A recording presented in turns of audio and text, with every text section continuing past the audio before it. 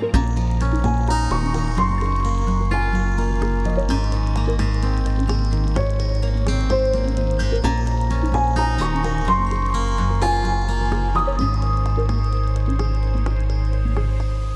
Deborah Davis, President and co-founder of the Women's History Project. Welcome to the Power of Indigenous Women's Voices. I want to begin today's session by acknowledging that I'm joining you from the traditional unceded lands of the Algonquin and Anishinaabe nations. Let us know where you are in the chat. This very special event is our contribution to National Indigenous History Month as we lead up to National Indigenous Day and Jeanette's birthday on June 21st. It's our second event celebrating Indigenous women. The Women's History Project is a new national organization designed to profile the women trailblazers and leaders who contributed greatly to Canadian history. Our ambition is to advance women's equality by promoting the importance of their achievements, contributions, and the role women play. Today's session is our fifth since we launched in 2021. Thank you to our partners, the First Peoples House of Learning at Trent University, and Dawn Lavell Harvard in particular. I'd also like to thank CREA, the Canadian Research Institute for the Advancement of Women, and Nancy's very own. Without their support, events like this could not happen. Before I introduce Dawn, our moderator for today's meeting, I'd like you to take a look at this trailer. Buffy Sainte-Marie, Carry It On. The full documentary can be seen on Crave. This will be our first song.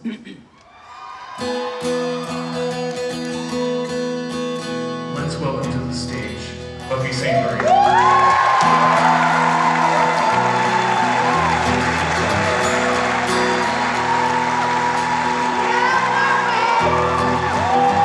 I'm cutting my own way through my own day, and all I dare say is it's my own. She was always way ahead of the game. She knew she had a gift, and she was not afraid to share it, show it, be proud of it. When she played, it was hers. The years I've known and a life I've grown, got a way I'm going, and it's my way.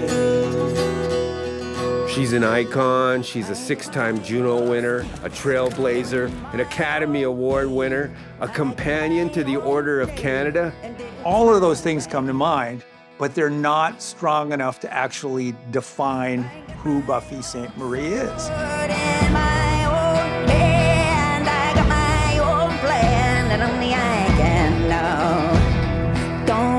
When you're told generation after generation that you're ugly, you're dirty, you're a savage, you don't belong, Buffy comes along, tells you something very different.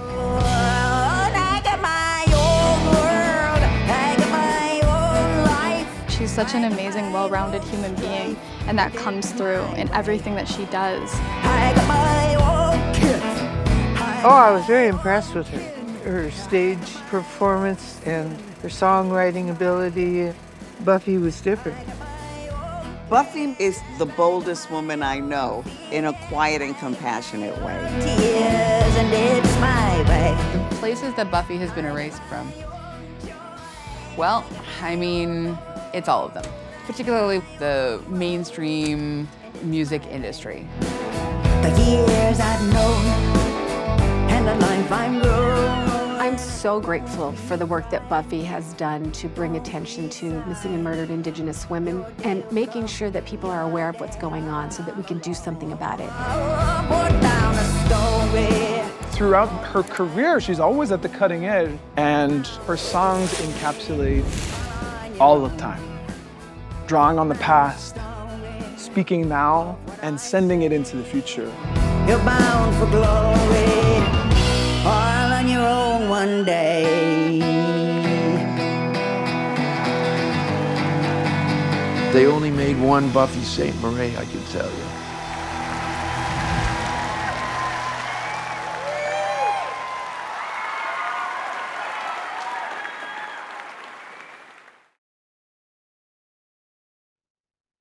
Dawn Lavell Harvard is a proud member of the Wikwemekong First Nation. The first Aboriginal Trudeau scholar, Dawn has worked to advance the rights of Aboriginal women as the president of the Ontario Native Women's Association from 2003 to 2021. She has been the director of First Peoples House of Learning at Trent University since 2016, having left her previous role as president of the Native Women's Association of Canada in order to return to her grassroots as an educator. Dawn, over to you. Shmiigwech, Deborah. And shmiigwech, everybody, for joining us today. So I can't tell you how thrilled I am to be on screen with two of my heroes. These women are literal rock stars that we all grew up admiring, and to say that we would love to follow in your moccasins and walk in those footsteps would be a massive understatement. So when I said I was bringing these two women together, every young person in the institution, in the university here, was thrilled that everybody was coming together today. So I want to take this opportunity to introduce Buffy Sainte-Marie, an incredibly talented musician, poet, visual artist, a pathfinder, an activist, and a legend. Founder of the Nihewan Foundation and Cradleboard Teaching Project. And along with Buffy Sainte-Marie for our fireside chat today and our conversation is Jeannette Corbiere Lavell, an educator, community worker, advocate, activist, one of the first Indigenous women to challenge the government of Canada all the way to the Supreme Court, and a founder of the Ontario Native Women's Association. So we're going to start today's session with a few questions just to get these ladies, our heroes, up and having our conversation. So we want to start with you, Buffy. What inspired you to become an activist, to use your voice and your music for social change, to make a difference? Oh gosh, I certainly never envisioned myself doing any of the things that I'm doing today when I was a kid. But I was lucky enough to be a natural musician. In other words, you didn't have to talk me into it. It's what I wanted to escape to when life got rough. So that part was real easy. Activism was not a thing when I was growing up, that's for sure. But I had lived in a home and in a community where Indigenous people were not, we just never even crossed their screen. There wasn't an Indigenous presence.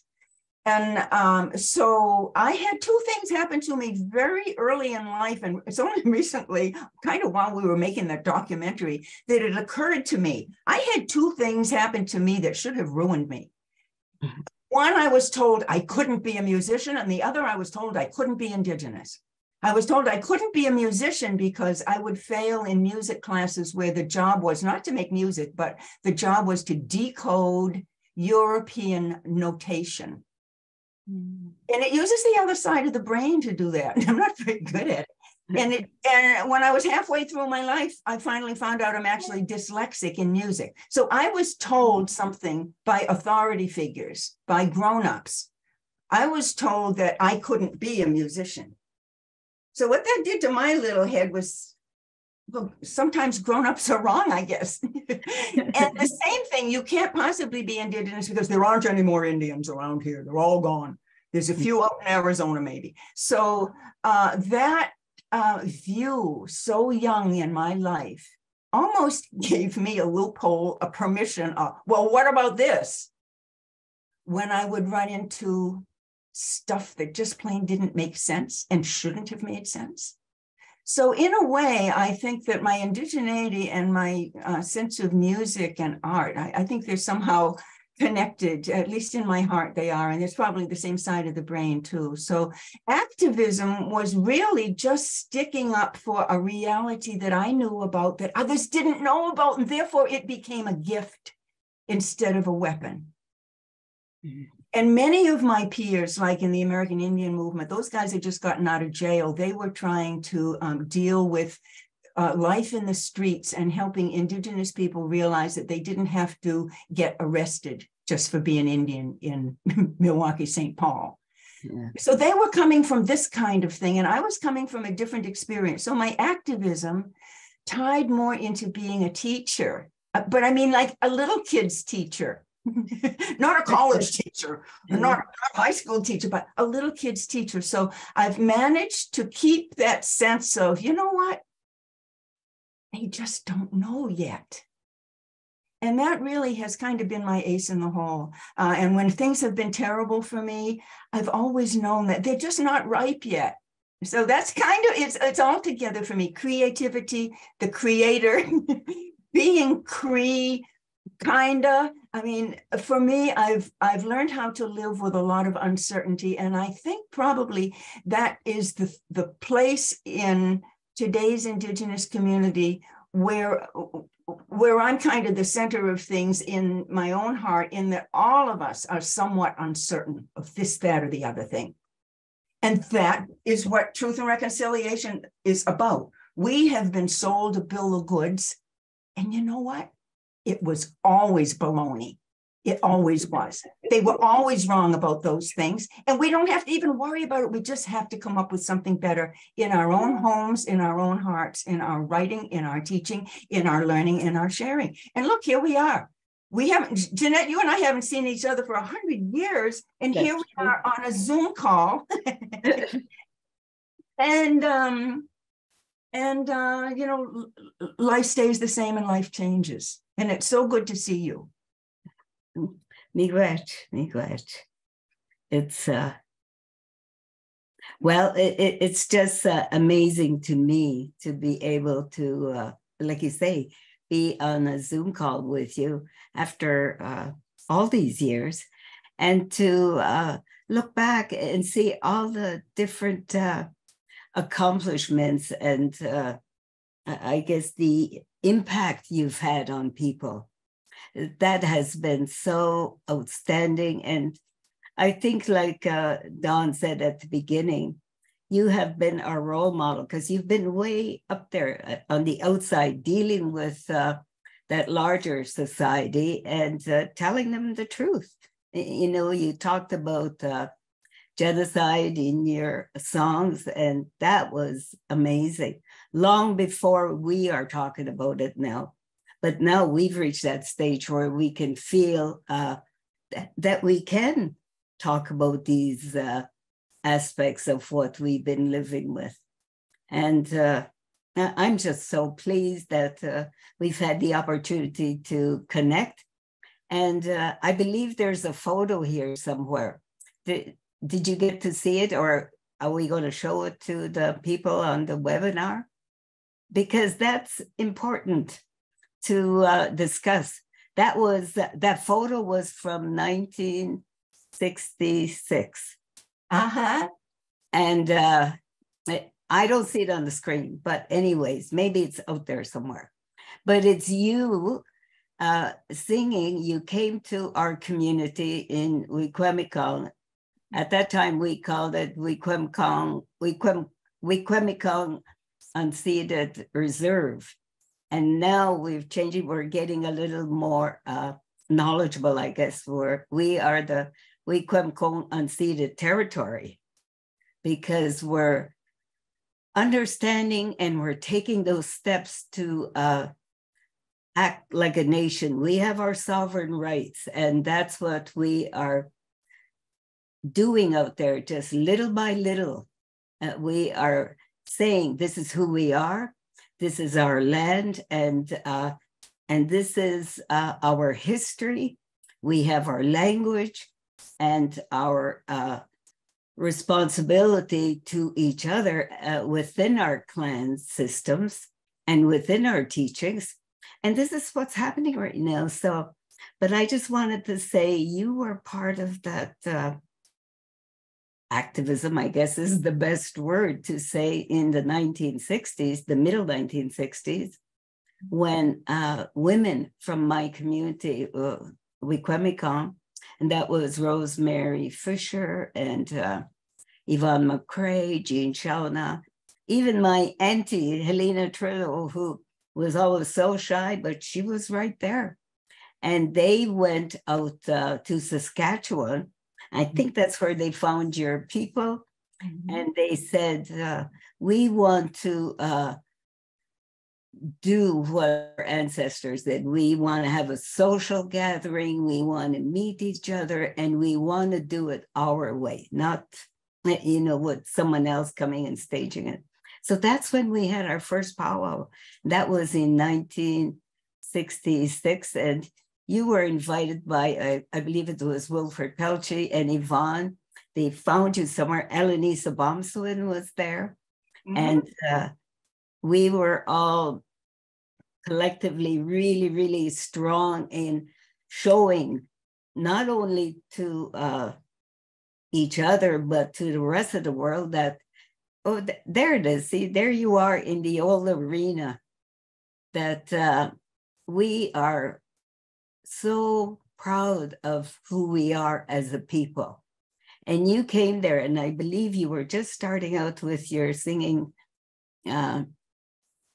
career, I guess I would say, singing, but your, I guess the recognition and those songs you created, your artistic ability and your musical ability. And, we were just so impressed at that time that you were there and you were just starting out. And you continued. So there you are, Buffy. And thank you. I can remember.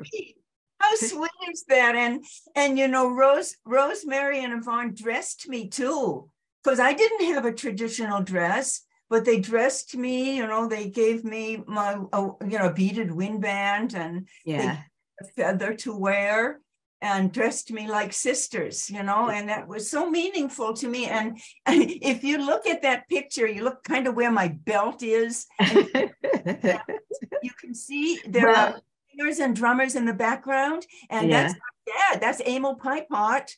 I know from that black outfit and the beaded shoulder pieces that he would wear. Yeah. Okay. Oh, so sweet of you to show me that picture.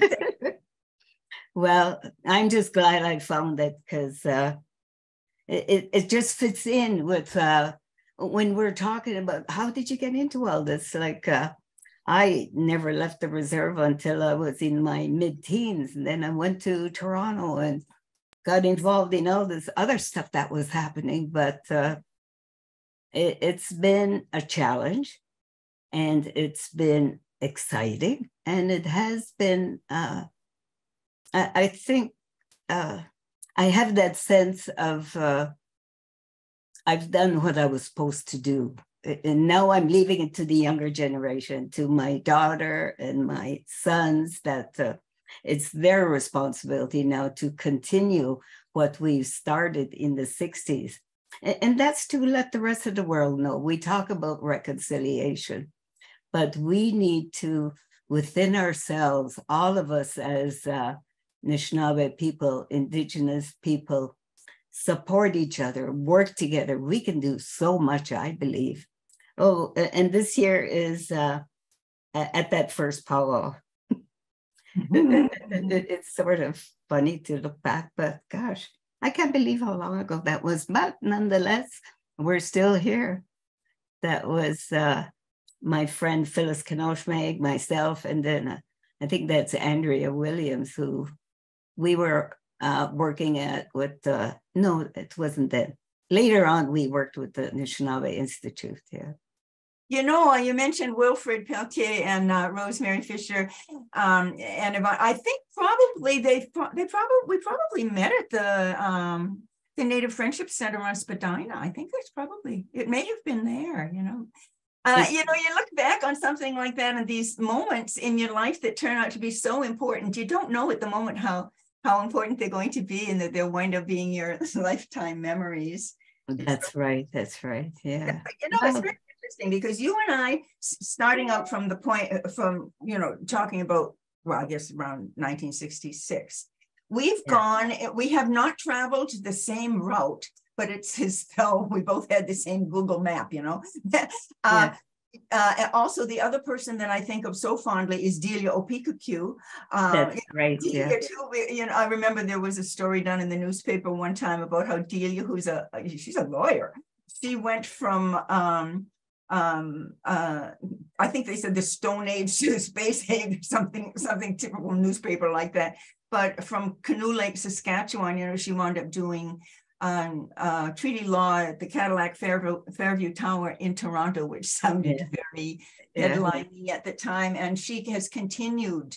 Many of us have continued from where we were at in those days. We've continued as women, just one step at a time, ripening one moment at a time, getting better at this, having to learn that. Oh, it's going to be a pain in the neck. Yeah. Oh, it's a Zoom call. Oh, I won't be able to get on. Oh, so, it makes me think that, in these days, a lot of people are stressed out about the world, no matter who you are and where you live. But when you figure, there are more people than ever in the history of anywhere right now who all of a sudden have a platform. All of a sudden they can be on little TV. And they're not prepared for that. They're not. All of a sudden it was there, right? So all of a sudden you have everybody in the world going blah, blah, blah, blah, blah. And very often they haven't thought things out. This is the first time. We're all like children. We cannot get frustrated with what we're going through right now. These are great changes. We've experienced great changes before. Certainly Indigenous people have, and Indigenous women. I mean, it's like every day you have to get something new. So don't let it frustrate you. It's not just the world right now. Everybody's in a position suddenly to contribute, whether they have something or not. But we can't get frustrated that we hear a baby going, wah, and a 2-year-old going, blah, blah, blah, and a 5-year-old saying, nah, well, because you know why? The European thing, the invasion of the Indigenous world, look when it was done. When was it done in history? Who was controlling Europe? It was the worst time in human history for Europeans to run around interacting with anyone else. On the thrones of Europe, Ferdinand and Isabella were running the Inquisition, which had been torturing white people for thousands of years, and nobody ever says it. That's white right. people were going through the pecking order long before they even knew about us. Yeah. Why it was so sick, on the throne. Who was on the throne in England? Henry VII and Henry VIII. And they killed more than a few wives. I mean, tens of thousands of people. They killed them because they could. So they didn't have a sense of government. All they had was this stupid pecking order where the guy with the biggest fist and the most weapons terrorizes everyone else. It's what we have today, but it's not all that's available. And Indigenous people have had other forms of government that most people don't know about. So don't get mad at people for not knowing. See, that's why I say I'm a teacher, but I'm not like a high school teacher. I'm not challenging anybody. I'm like a first grade teacher. You know what? I've had privilege of airplane tickets and interaction with Indigenous people and non-Indigenous people all over the place, a lot more than any of my peers at the time. So if I was ahead, that doesn't make me better or something. It just means that there's a world out there that exists and we find out about it. Some of us find out from someone like Jeannette. Somebody else finds out from somebody like Dennis Banks. Somebody else finds out from somebody like Alanis or from me. So we're all coming from a very precious individual uniqueness, I think, each one of us. And each one of us is ripening all the time, even the people we don't like. Yes, I really do think. Yeah. So although it's very discouraging to be, having been invaded, when we look at the time that we were invaded, I mean, you had Ferdinand and Isabella, you had Henry VIII, and who was on the throne of Eastern Europe at the time of Columbus? Who? Nobody ever tells you this in history, women's history, anybody's history. Vlad the Impaler, that is freaking That's what happened to us. Yeah. We weren't defeated in fair fights because of superior weaponry and clever thinking and Greek science or British legal system. No. What happened to us was the Inquisition, Henry VIII, Vlad the Impaler. It happened to Europe first, and it really hurt a lot of people. Yeah. It's a piece of the puzzle that's not talked about very often. Mm-hmm. And if we can see, I mean, we have been taught that we were overwhelmed by fair fights, majority odds, and superior weaponry and intelligence. That's not what happened. Yeah, you're right. So when we I'm just saying, I'm getting lots of messages here from everybody who wants to know that, you know, for Buffy and Jeannette, you're both phenomenal educators. Buffy with your Cradleboard teaching project, and you know, this isn't the first time. You were a trailblazer. I mean, I still remember when you were on Sesame Street. In fact, you know, talking to all of us as we were having our grilled cheese sandwiches in the mornings. And so, if you could tell us, a little bit about that time and what your thoughts are on the role of education in this fight for survival, for the survival of our languages and our cultures and our people. And Jeannette as well will ask, you know, especially right now, given this our awareness through shining the light on the incredibly dark relationship that Indigenous people in Turtle Island have had with schooling, you know, with their residential schools. But how do you see the role of education for our young people moving forward in our struggles? Oh, are you asking me? Sure, we'll start with you and then Jeannette. Okay. I agree with Maurice Sinclair and the Truth and Reconciliation Commission in that education is the thing. Also, I had the opportunity to do a Zoom call with the Dalai Lama. Oh my. No, I asked him about misogyny and I asked him about Indigenous, what's happened to us. The Dalai Lama, I was told by his staff, is not really, they're aware of Amazon Indigenous people, but he did not really have an awareness of North American Indigenous people. I was very surprised to find out. But in talking with the Dalai Lama and asking him about misogyny and the treatment of Indigenous people, his answers, it's always mindfulness, in other words, find out, and compassion, and putting those together, education. So I agree with Maury and with many other thinkers that it's kind of where I come from too. Like, I'm going to go back to being a first grade teacher again, and not blaming people for not knowing. If you're going to take the time to blame people for not knowing, you're always going to be in a fight. No, just give them the answers. Don't make them take the test, just give them the answers. We're trying to educate people here. And you mentioned the Cradleboard teaching project, kind of like you, Jeannette. I'm trying to learn how to be retired, but I'm not there yet. And so with the Cradleboard teaching project, which I started at the end of Sesame Street, when we had to decide whether to continue Sesame Street or live in Hawaii, where we had been living. And my son very much wanted to live in Hawaii. So when he was in grade 5, his teacher came to me and she was required by law to teach an Indian unit. And of course, it was all just baloney. It was so shallow. It was about no one. And it was all in the past and it was just silly. So I started writing I started writing curriculum. And eventually my Nihewan Foundation went from just giving scholarships to building a whole curriculum program, partnering program. And now what we're doing is I have a wonderful team. And we're trying to bring Cradleboard to Canada in the right way. And it's very, very exciting. But like you, Jeannette, the way I put it, I'm not trying to be the mother this time. I'm too busy. There's too much to do. The project is too huge. And so I'm trying to be the grandmother. And we have a wonderful board. And I'm also working with the Downey Wenjack Fund. I'm on their board. So in education, the big standout is how many qualified people we have in every part of education. I mean, teacher training, people are on boards and learning how to be principals and getting PhDs in education. And I'm talking about Indigenous people, many Indigenous being women as well. So what I'm seeing is that when I first started the Cradleboard teaching project, nobody had computers. This was in the late 80s. And nobody had computers and teachers were not about, no, you go to a tenured professor and talk about, they're going to have to learn how to use a computer. It did not fly.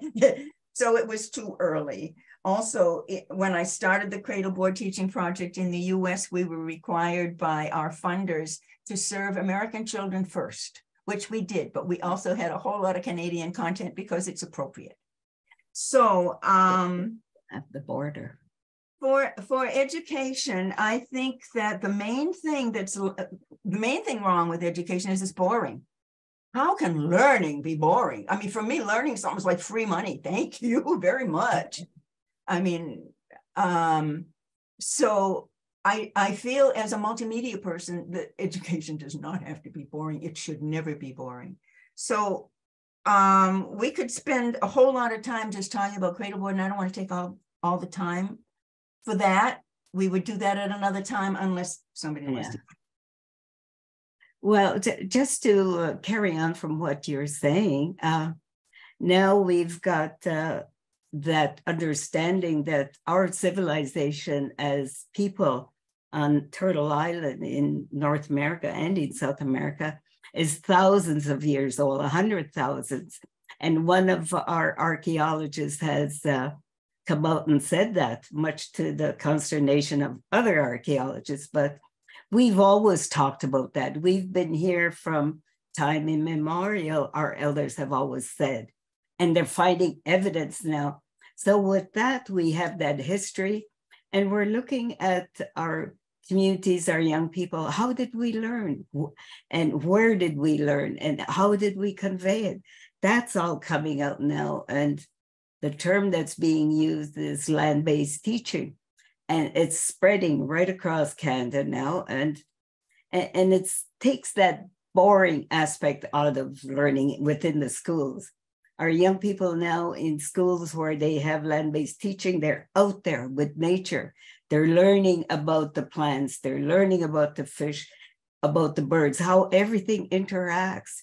And also about the gifts that we've been given, like the water and the land that we need to survive, and where our place is on that hierarchy. All the animals and all the parts of nature, and we know that it's all living. It's has that essence of spirit in everything. And this is what we're trying to share with everybody, so they don't continue to pollute our environment. But I mean, that's a separate challenge. But I guess what I want to say is that the language, we're wanting to ensure that it comes back, because that's unique to us.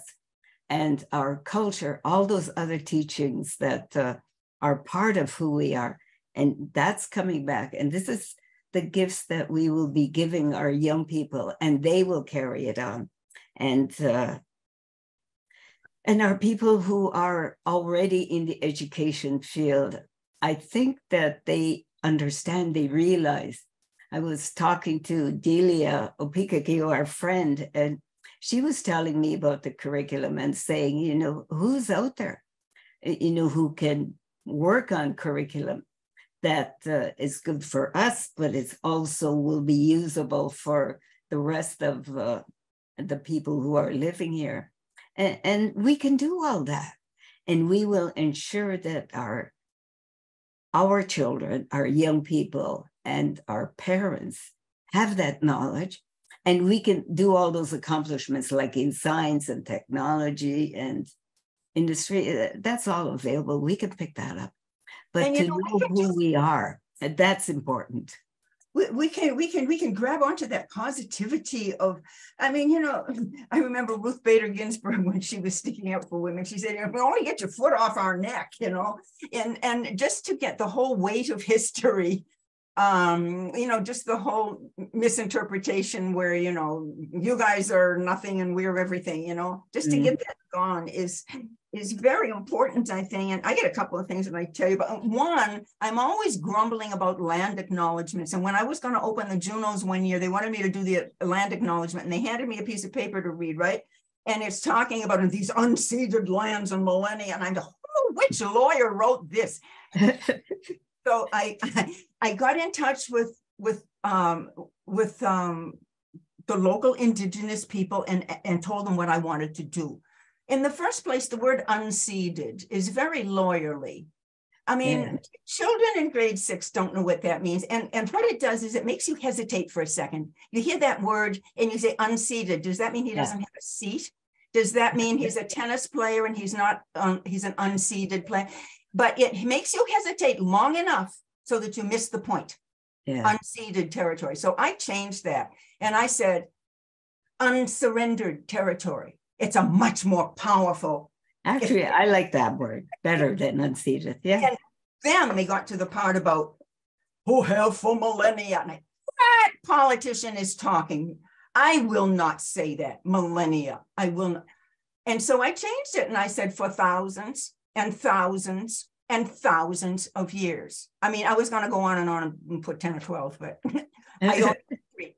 But I really suggest to people that they take that land acknowledgement and put it into real people language wherever they happen to live. If you're in Parliament and you want to say unceded in millennia, go ahead. But if you're talking to real people, for heaven's sakes, it's important. Use language that people understand and don't try to trip them on the way to understanding. That is terrible. That's manipulation. And it's something that needs to be changed. It's an old colonial residue. And I think it's a little bit deliberate. So sorry I brought it up, but now you got to do something. Oh, no, that's what. I love it. I love the idea of unsurrendered territory. I think we're going to start a movement here to change all the land acknowledgements. And maybe we should get some t-shirts for everybody. That'll be our next plan. So we want to take a moment. There was a question in the chat, to acknowledge that because of you, Jeannette Corbiere Lavell, that because you spent 50 years fighting against the government of Canada to remove the Sex Discrimination in the Indian Act, and because of you, literally hundreds of thousands of our children and grandchildren are now able to apply to return to our communities, to back where we belong. And this is an amazingly powerful thing. Can you tell us about some of your work as now you're the Citizenship Commissioner for the Anishinaabe Nation to honor that role that you've had, essentially as the grandmother of our nations, bringing back all of our people, all of our children and grandchildren? Well, when I think back, I remember many years ago in Toronto, we had the Toronto Indian Club, and the chief there at the time, his name was Chief Jasper Hill. And at an event, he called me up because there was a bunch of us as young women there. And he gave me a name, Anishinaabe name. Well, he said it in English, but I say it in Anishinaabe now. And it was North Star. He said, "You are Princess North Star." And he gave it to me and he said, "You will carry this and you will find what you're going to do with it." And over the years, I didn't really think about it. But when you think of the North Star, it's the one star that's stationary and it'll take you home. It'll find your home by that star. And home is where we belong. And as the Commissioner on Citizenship, our code for citizenship is, we say, Nihewan, those who belong, the law for those who belong. And that's really important because we know our people and we know where we came from and we know where we belong. So that is our code right now. And we want to share that with the rest of our people, just so we don't have to deal with the Indian Act. And that's the government that was designed specifically to get rid of us. And we all know that history with Duncan Campbell Scott, who says, fewer Indians, the better. Well, sorry, but we are not going to go that route. We have so many of our people out there, and we need to recognize each other, support each other, bring our people back to their homes where they belong, or the Bendagus, I belong, and strengthen our nations. If we want to be recognized as a strong Anishinaabe nation, then we have to act like a nation. We have land, and we have citizens at the Bendagus, and we have our language, Anishinaabe, and then we have our culture, Anishinaabe, and that's a way of living. We have our history and our spirituality. That's part of the criteria of nationhood. And this is what we're working on right now. And I hear young people like on the radio, CBC or wherever, they're strong and they're talking like this and saying, you know, no more of that old Indian Act BS. We want to take all that out of those Indian Act laws. Taken a while. It takes us so long. It took us 50 years just for me to get my sense of belonging back to my community. And now my children, thank goodness, are all part of that, and grandchildren, because we're all part of that nation. And no one has the right to say, no, you don't belong. And it's ongoing, but it has made a big impact. And I think for some of our people, it's made all the difference in the, you know, the willingness to keep on living, because we're dealing with so many barriers. We have racism, we have exclusion, we have, just so many barriers, but we just have to find a way to get around all that. And we can do it in ourselves as a strong nation of people. And that's why I keep going every day, even though, like Buffy said, we should be retired. I turned 80 last summer and it seems I'm busier than ever, you know, but that's good. As long as I can move. And I see all my friends out there, you know, like you and Delia and Alanis out in Montreal. We're all still doing our thing. So thank goodness. You know, you mentioned history, and I'm young people, you know, little kids, but all of us really, the child in all of us is just being hurt every day. Every day it's something else, you know, residential schools and graveyards and missing and murdered. I mean, there's so much bad news. So yeah. What I'm trying to do for my little piece and working with, you know, Tony Wenjack Fund, who are wonderful. I worked with them and we came up with these 2 little videos you ought to look up. They're only like a minute or a minute and a half long. They're real short. The first one is my desire to have, I mean, during hockey season, baseball season, basketball season, football season, shinny, soccer, whatever, sports seasons, wouldn't it be nice if some kid sitting in the backseat of a car could let his friends know, you know, who is it who invented team sports? Team sports. They were invented on this side of the water. Even the Greek Olympics did not have team sports. They were all individual sports. And who knows that? Nobody knows that.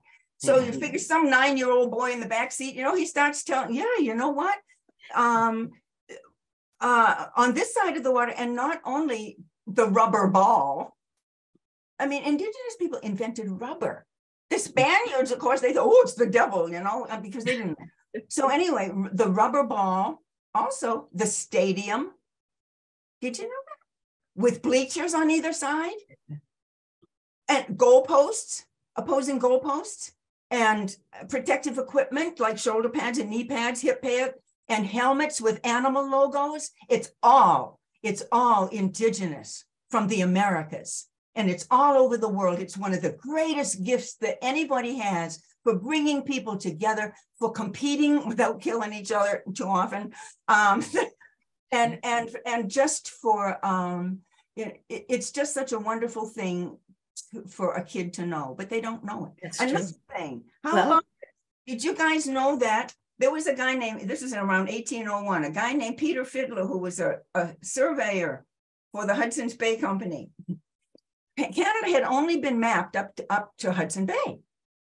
And then this surveyor, Peter Fiddler, ran into a Blackfoot man whose name was Akutkomikiman.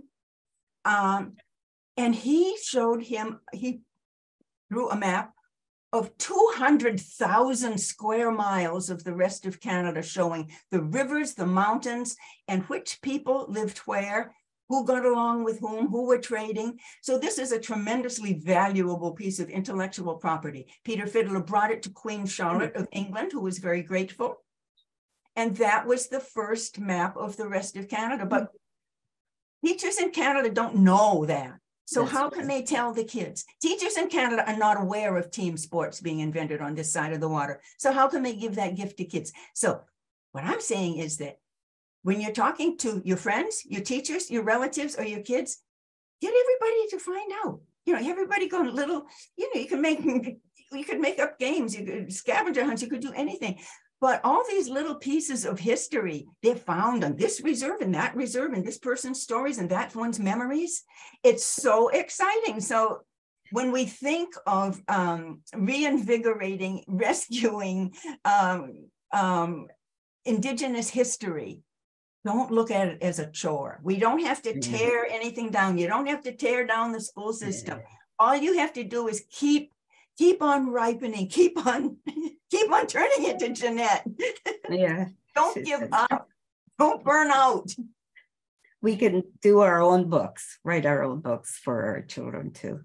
Yes, but we have to do the research. Yeah. Exactly. We have to ask each other, and we have to listen to each other and turn each other's stuff into better and better. Yeah. And keep telling those stories, as we know that, Buffy and Jeannette. Buffy, you've used your voice and the power of song to provoke, to bring joy.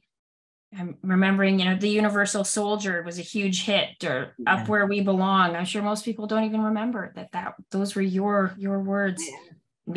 Made you the first Indigenous person to win an Academy Award. And my personal favorite has always been, Darling, Don't Cry. When you say that part about I met him on the powwow trail, I'm pretty sure a whole lot of us are remembering someone special from our summers at the powwow trail when we were young, every time I hear that. So these songs had a huge impact on multiple generations. Make us all cry here. It does. I know. I was just thinking that. But it's beautiful. And for all of the young people and all of us who are not so young but are still following in your footsteps, what would you share with the young people now, those of us who are starting on our journey, those of us who are trying to pick up the mantle and to carry on the amazing work that you all have started? What is your advice, when we face challenges or racism or, inevitably that person who tells us we're not good enough? What advice do you give? You just have to keep your nose on the joy trail. You just have to seek it out, or you will not find it, because life is too busy, too serious. Your teachers, your college professors and your bosses, they all have agendas to take up all of your time, and everybody has forgotten about play and joy. So my advice is don't burn out and only do the hard things. It's very important to accomplish the hard things. Yes, it is. And we've all stayed up too late trying to finish something, how many times, right? But what's going to make you survive is an internal nutrition. And you get that from other people, and you get that from solitude. You get that from interacting with people, and you get that from holding back when you know it's time for you to hold back. For women, my best advice is don't forget, two of the best things in the world is take a bath and have a nap. But nobody tells you that. Yeah. Right. So we kind of treat ourselves as intellectual workhorses too. And if by keep your nose on the joy trail, I mean, like there's something that I said in that documentary that makes sense in the same way. It says, some will tell you what you really want ain't on the menu. Don't believe them. Cook it up yourself and then prepare to serve them. It's as if they don't believe in chocolate cake. Cook it up yourself and then prepare. That's how you teach people. That's how you make change, not by hitting them over the head. Maybe somebody does it that way, but that's not the way. It's not the only way to do it. There are other ways to do it. You can do it through, education, through intellectual things, through law, through making changes like you have done, Jeannette. Oh my God. Just, I want to add my thanks and my aloha and my and my to you for what you've personally done for so many people. I mean, you really are. Has anybody made a statue of you yet? I don't think I want that. That was a joke. I know, but you're absolutely right. I think when I look at my grandchildren and other students around the community and young people, All I would like to tell them is to enjoy each day. And this is what our elders are telling us. Find something to feel good about, to have that sense of humor, to laugh about. And we should all be enjoying each day. Don't let all that other stuff get us down. And because we will be successful, we will achieve what we want. And the resources are out there. I'm seeing so many young people now who have been through the system. They're professional, they're educated, but they're really down to earth. When they come home, they see their relatives, they're right in there. Like you said, they're cooking and sharing and laughing, going in the bush and picking berries and learning medicines. That's all important. And that's what will make you feel good. I wish I had done more of that. I mean, I did do a lot of it, but could have been more. I don't think anybody could have done more. I can't tell you the number of times that we've been walking down the street and some young man will come running up and want to give you a hug because he remembers that you were his teacher, somewhere way back, and that you believed to them, and they're off doing some amazing, wonderful things, or some young woman who remembers that you inspired them, both of you. So you both have done so much. And I really want to say that I think I have heard loud and clear the message about the importance of positivity. I remember being I think we were in Manhattan. We were down there at the UN, and I had my daughters with me and my mom. We had gone to the UN, and as part of our traditional way of learning, of teaching our young people, I brought my daughters so that they could participate, so that they could see, so that they could be part of going to the UN and speaking to our people and experience. And they went with Grandma, toured all over Manhattan, and they had walked miles and miles by this point. And my youngest was just little at that point, and she says, "Grandma, I'm tired and my feet hurt." And her grandma, my mom, Jeannette, looks at her and says, "Brianna, you need to be more positive. Think positively." And Brianna looks up and says, "Grandma, I'm positive. I'm tired and my feet hurt." So they have definitely taken it to heart. Yeah. And for everybody out there, when things do get tough, and it is sometimes hard when we feel like we're not making a difference. In the chat, people were talking about, the stigma, the Bill C-31 people that were not accepted back. Yeah. But just for everybody to work on raising each other up, on lifting each other up, on welcoming all of our brothers and sisters, children and grandchildren, helping those who haven't had a chance to connect, reaching out and helping them learn, and really working on lifting each other up. That, we are all Indigenous enough, and we all deserve that opportunity to learn and reconnect. Just because we haven't had it so far is not anybody's fault, of our own, at least. So remembering everybody, and hopefully we'll have many more opportunities like this. And I think, if anybody wants to send some word to the powers that be at Trent, I think, Jeannette Corbiere Lavell was already one of our honorary degrees, one of our honorary doctorates. And now, as amazing alumni, I think having Buffy Sainte-Marie as an honorary degree and alumni would be an amazing, powerful thing. So we will do our best to put the word out there with the powers that be that make those decisions, because you are such a hero. Do you know that for a while I was an adjunct professor at Trent? Oh, I did not know that. No, but it was fun. Nobody really knew what computers were in those days, and we tried to figure it out together. Well, who knows? Maybe we can get you back for a class or two sometime soon. It would be amazing. So I wish we had more time. I can't tell you how honored I am to have been part of this. And hopefully this is just the first of many, many more conversations. So sadly, our time is up, and I want to thank everybody who attended in the Women's History Project. Our next session will be in the fall. Our virtual event is going to focus on the historical aspects of women in the economy. And I want to thank you, Buffy Sainte-Marie, for coming, for being here with us, for sharing your memories, all of your management team, and especially Natasha for helping make this possible and getting everybody here on time and organizing us. Thank you so much to my mom, Jeannette Corbiere Lavell, for everything you have done for not just me, but all of our brothers and sisters out there who are, back where we belong because of you. Yeah. And thank you to our sponsors at CREA, the First People's House here at Trent University, Nancy's very own. These events can't happen without the generosity of our sponsors, partners, and donors. And we've put in the chat how you can donate so that we can have more sessions like this and bring more of our women warriors forward and hear their voices and celebrate their achievements. The information is going to be in the chat. And our sponsors, the Canadian Research Institute for the Advancement we do offer tax receipts if you go through to make your donation. Thank you so much, everybody. There's amazing power comes from conversations like these. And there's so many young people, when we look out there that are also doing amazing, wonderful things because trailblazers like you led the way. We're honored so much for you to be here with us. Chimigwech. Miigwech.